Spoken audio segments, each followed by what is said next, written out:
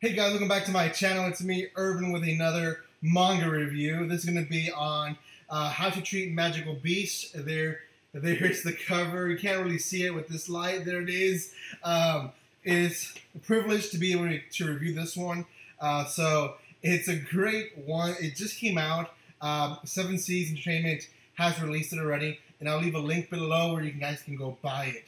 So, how to treat magical beasts is... it's a unique story. I'll put it like that.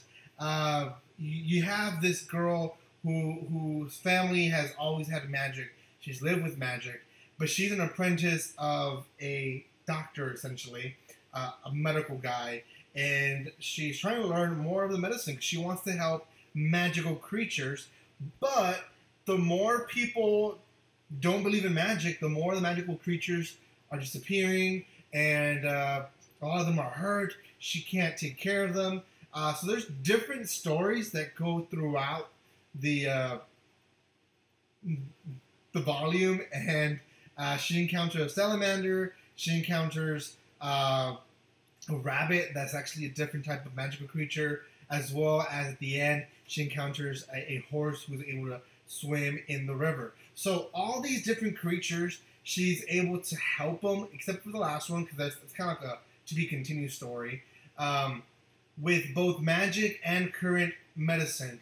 And throughout the volume, she is really just learning from this medical guy that there was old times that some stuff was considered magic, but it wasn't magic. It was just plants and herbs that people used, and they were painkillers, they did other stuff, but the magical creatures still seem to be real. So I'm not 100% sure, like, what all this world is still.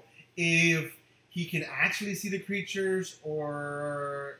I mean, because a lot of times he's surprised to see them. So I'm not really sure what's going on. I mean, 100% sure what the twist is going to be on this one. But it's a very sweet one. It's very... she's 13 years old. The guy is older than her, obviously. And he's training her. And there's this kind of like a daughter-father relationship. Not really, but there is that relationship between there.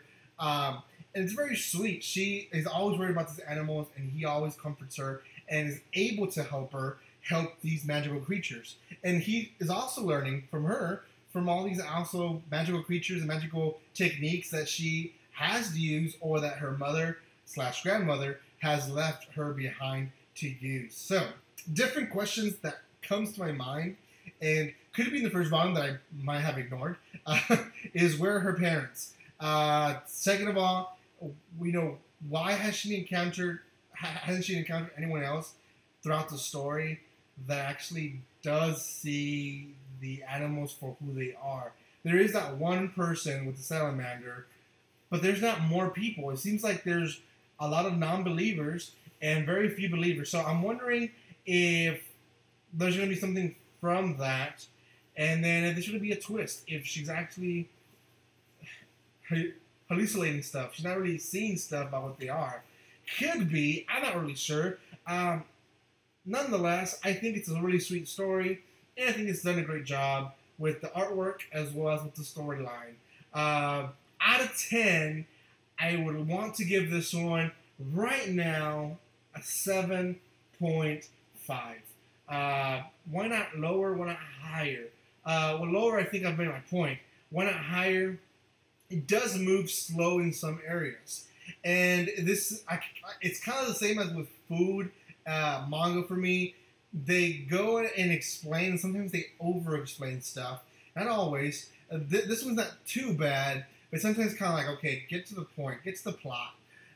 Where they're trying to explain medical stuff, medicine, where it come from, why they believe certain stuff. And that's great. That helps the story. It does build a story, but sometimes it's just too much for me, at least. So 7.5 is what I believe it deserves. If you agree or don't agree with me, leave a comment below, as well as a shout out if you want. Thank you so much for all the support and love. Don't forget to subscribe to my channel, guys. I would appreciate that so much. And then after that, you can go like and share and do whatever you want with this video and with other videos in my channel. Thank you so much, guys, for all the support again. And like always, don't be strangers.